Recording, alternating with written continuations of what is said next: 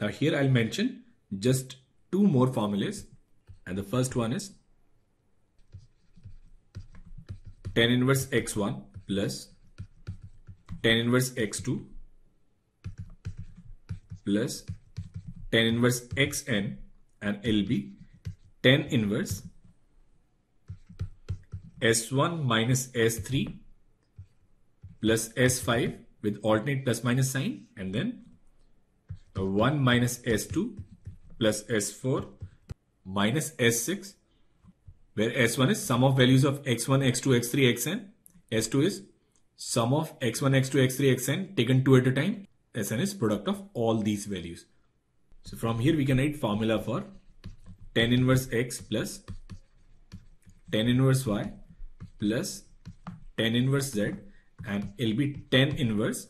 Now what is S1? S1 is sum of all the values. So it'll be x plus y plus z minus S3. S3 is product of all three. And then 1 minus S2. S2 is taken two at a time. So it'll be xy plus yz plus zx, and then there'll be no S4. So that is the formula for tan inverse x plus tan inverse y plus tan inverse z, and it is tan inverse x plus y plus z minus xyz upon 1 minus xy minus yz minus zx. So we'll use this formula if we have three or more expressions.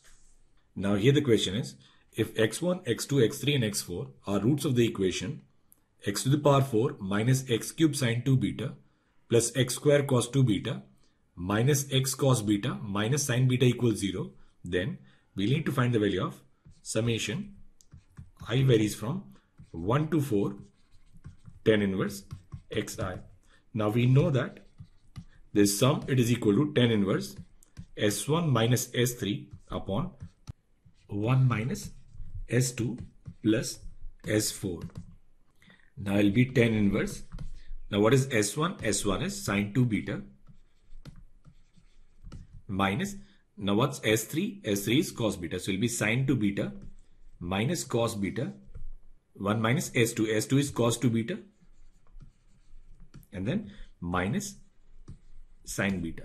Now we can write sine 2 beta as 2 sine beta cos beta. So it will be tan inverse, and we'll take cos beta common.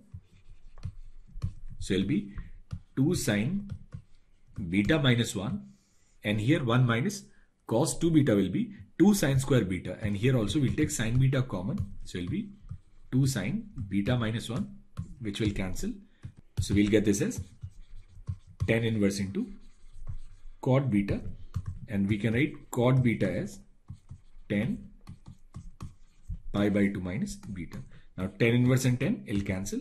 So this value, it is pi by 2 minus beta, and that's your option C.